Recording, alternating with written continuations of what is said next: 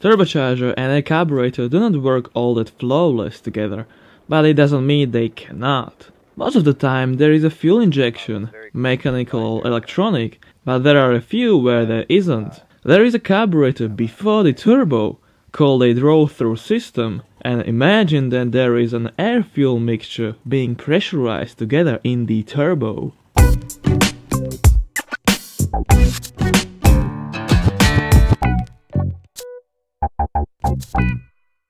Ford Mustang Cobra. The late 70s Mustang wasn't anyhow fast even with a V8. There was a fuel-efficient 4-cylinder Pinto engine with around 90 horsepower, but then Ford decided to put a Garrett Air Research turbo on it.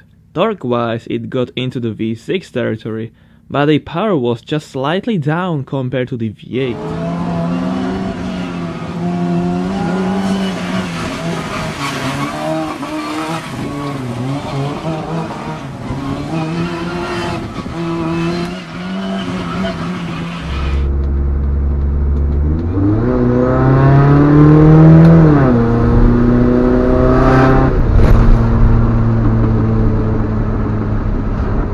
Oldsmobile Jetfire F85. The Oldsmobile F85 wasn't all that slow with a stock 3.5-liter engine and 155 horsepower in case of the small compression ratio version. However, it got interesting and wrote down its name in bold into the history book when it received a turbocharger. As the first factory turbo car, it needed the MW50 mixture to prevent engine knocking. Shut it down. Keep it going. Let it kill a battery.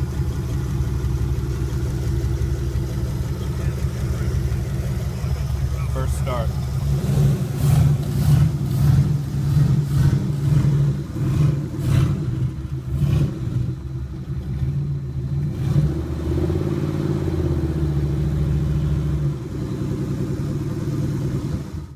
Chevrolet Corvair. The Corvair lineup bottomed out a 2.3-liter 80 horsepower engine with a sketchy swing axle rear suspension, whereas the top of the range model featured a turbocharged power plant with 185 horsepower and an improved independent rear suspension. Interestingly, the Turbo Corvair was released just 1 month after the Jetfire.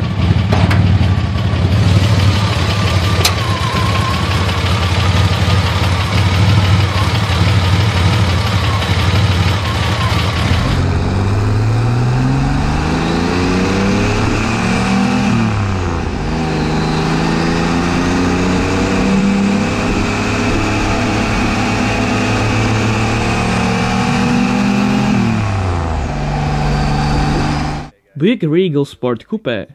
The famous and beautiful Buick Regal Grand National featured the same 90-degree even-firing V6 as the Regal Sport Coupe. However, it was fed by a 2 or 4-barrel carburetor in the Sport Coupe. There was also a firmer suspension, larger wheels and bucket seats to enhance the sporty feeling. For the 1982 model, it gained 25 more horsepower.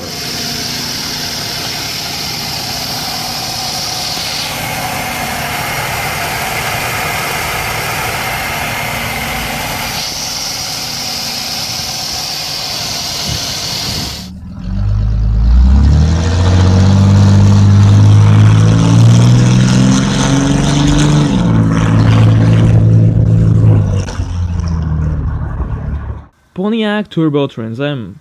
The Turbo Trans Am was a great example that a carburetor does not work all that well with a turbocharger. The fuel system simply could not use all the potential of the Garrett unit as it pushed just 9 psi boost. The engine base was great though. There were forged pistons and high pressure oil pump to cope with the added performance.